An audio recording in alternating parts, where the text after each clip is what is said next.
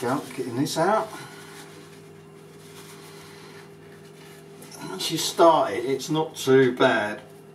It's just getting it actually started.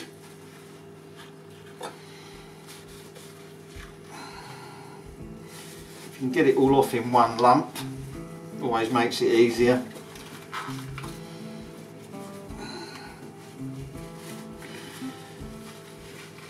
If you try and rip it too hard, it will just break off, and you'll end up with lots of little bits sticking to it afterwards. But we can clean the odd little bits afterwards.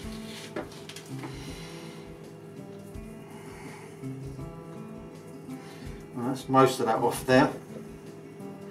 It's not too bad. A couple of little bits which I'll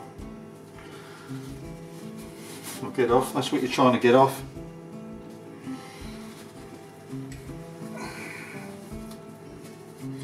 If you just spend a few minutes cleaning it, it pays dividends later. Right, I'm going to clean those last little bits off in a sec. Let's do this other bit. So put that to one side. Let's have a look at this bit. Yeah, this needs a good trim. So we're looking to, we'll come back here, square that off. Get that to one side.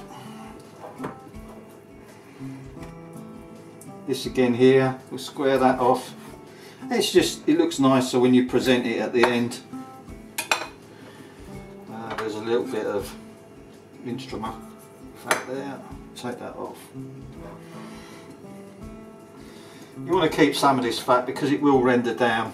So.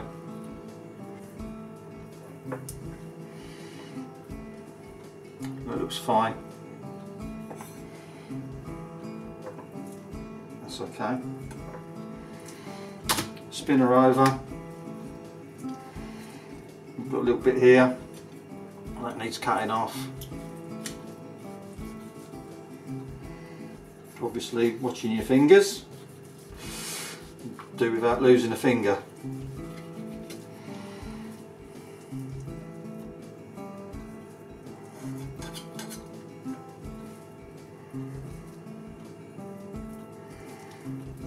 That's good.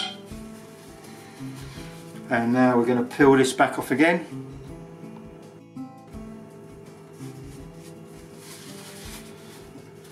There we go, getting this out. Once you start it, it's not too bad. It's just getting it actually started.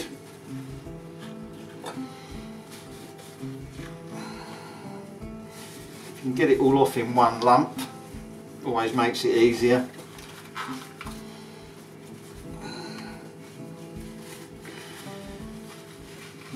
If you try and rip it too hard, it will just break off, and you'll end up with lots of little bits sticking to it afterwards. But we can clean the odd little bits afterwards.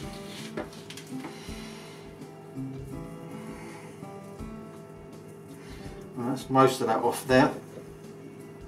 It's not too bad. A couple of little bits which I'll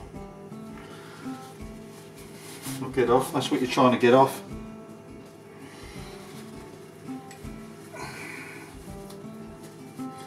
If you just spend a few minutes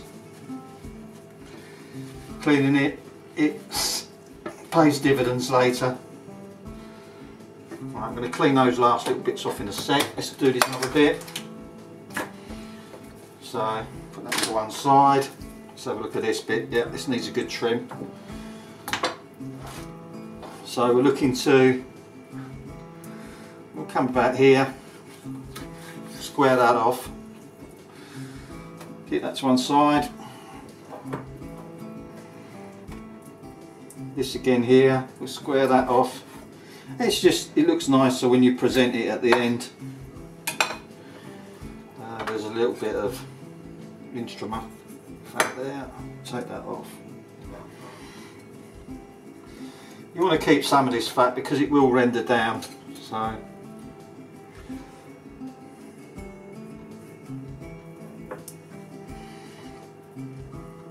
That looks fine. That's okay. Spin her over. got a little bit here that needs cutting off. Obviously watching your fingers, do without losing a finger.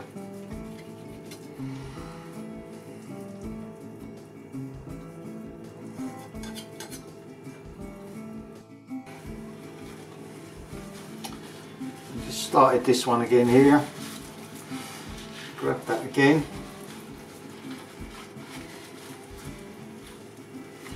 See it pulling back.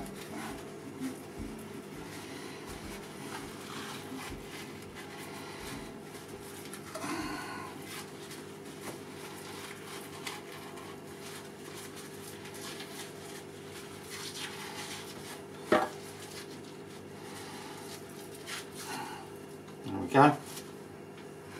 Do not need that.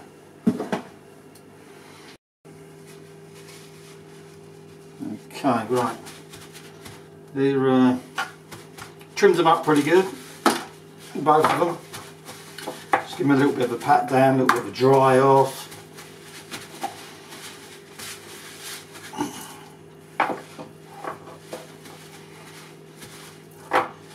Right. Time to get some seasoning on. I'm going to use a bit of American mustard, but you can use French or Dijon. It's only as a binder, you won't really taste it, so could use olive oil, but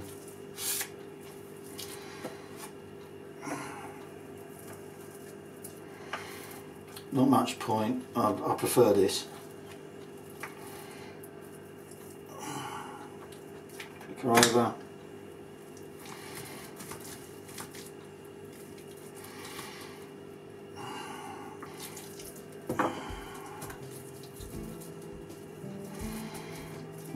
Right, we'll start on the backs first.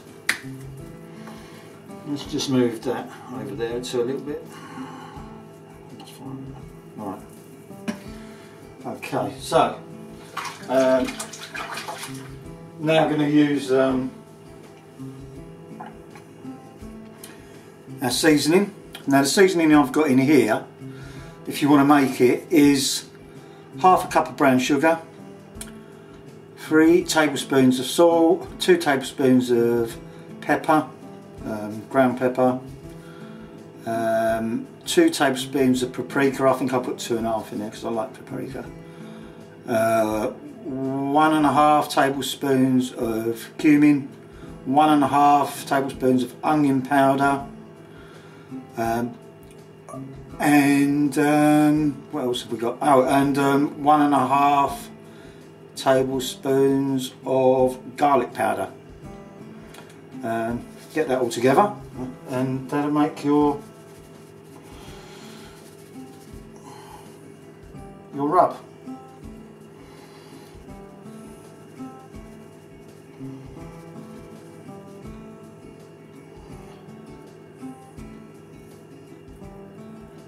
Plenty on there. Once I've done this, I'm going to let this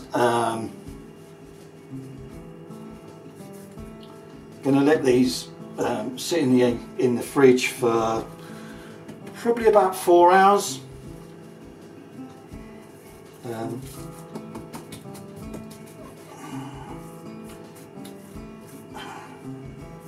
the salt in there will draw all the moisture out, or towards the surface of it. And the flavours will start getting in. So flip these over now. And we'll start on this side.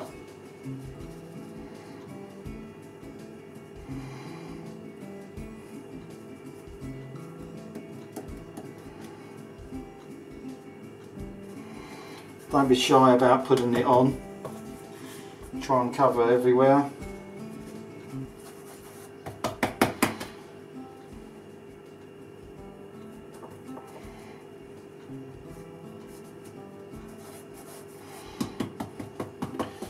Pat it down.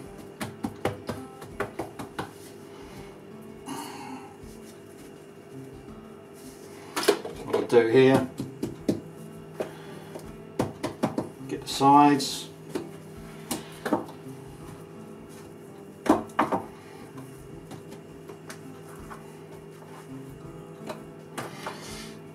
I'm going to coat up this meat as well.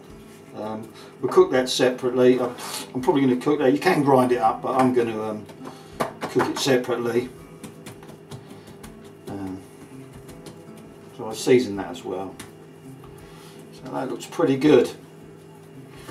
And what we'll do is, I'll give this tray a quick wipe out.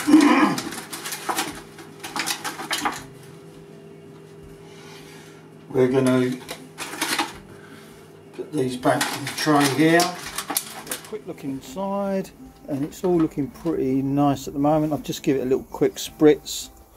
So I'm going to shut that back up again, and we'll have a look in about another hour. Okay, so we're going to go back out in the garden again. Let's have a look.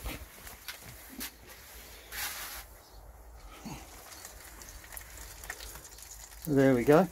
I've wrapped them. They've been on for about 2 hours 20 minutes now. So I've wrapped them in. I put about 2 tablespoons, maybe 3 per rib rack of apple juice into that tin foil, and then wrapped them with the meat down, so that obviously it soaks into the meat, and I've chucked them back in again, and we'll let them have another cook for about another 2 hours, and then we'll take them out and have a look. Well, there we go. What can I say? They've turned out okay. Yeah. There's a bone. That's how cooked down. I can actually just pick that out. Look. Taste. Absolutely fantastic. Well, hope you like this video, but there you go. Ribs.